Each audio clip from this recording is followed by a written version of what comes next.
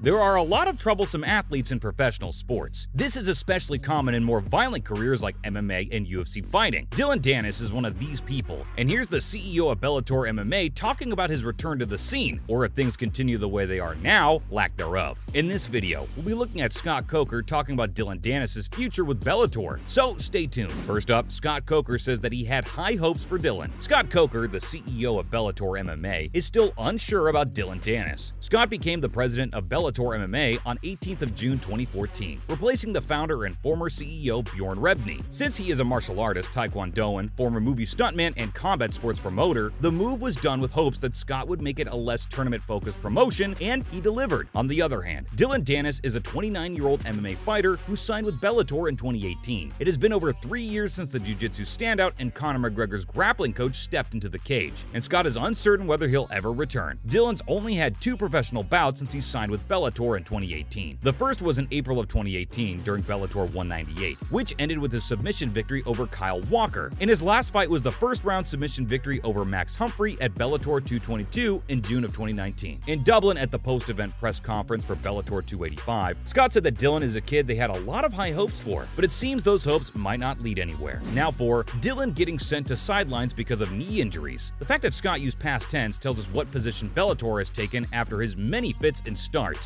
Dillon was sent to the sidelines because of knee injuries, and over the past few years, he's gotten increasingly more attention due to his numerous feuds with fighters and industry veterans. His prospects seem to be getting worse and worse, because all of his chances to return keep getting stopped due to unexpected matters. Scott had welcomed the idea of putting him on a card in Ireland, where he believed Dillon would pull in support from the community. Why? Well, because he had ties there due to his relationship with McGregor, who is an Irishman. Dillon began working with McGregor in 2015, training him for fights against high-profile fighters such as Khabib Nurmagomedov and Nate Diaz. It's been 7 months since then, but Bellator's president still isn't any closer to booking a fight for him. He said that Dillon's a very talented jiu-jitsu fighter, but he's got to stay active, and he needs to want to come back to the ring. Sometimes Dillon calls him saying that he wants to come back, and then sometimes he doesn't hear from him for months. The president said that if he's really serious about returning, then they'll have a spot ready for him, and that they'll definitely make an opportunity for him. Until now, there's been no news of Dillon contacting Scott again, asking to be set up for a fight, despite the 29-year-old saying that they'll have a spot ready for him. Next up, Dillon has many haters because of his personality. The support that Dillon lacks from fans, he has made up for more than enough in haters who dislike his personality and wish to see him fail. In that regard, they now have tons of ammunition to use against them after he was arrested on charges of disorderly conduct. In 2021, he made rounds on the internet when he got choked out by a bouncer at a bar in Seaside, New Jersey. The problem of troublesome athletes is common in different types of sports, but it happens more so in events like the UFC and WWE. Fans have many expectations, but they have been disappointed time and time again. Dillon also frequently makes posts on Twitter provoking other stars, such as a recent tweet he made in which he said that Jake Paul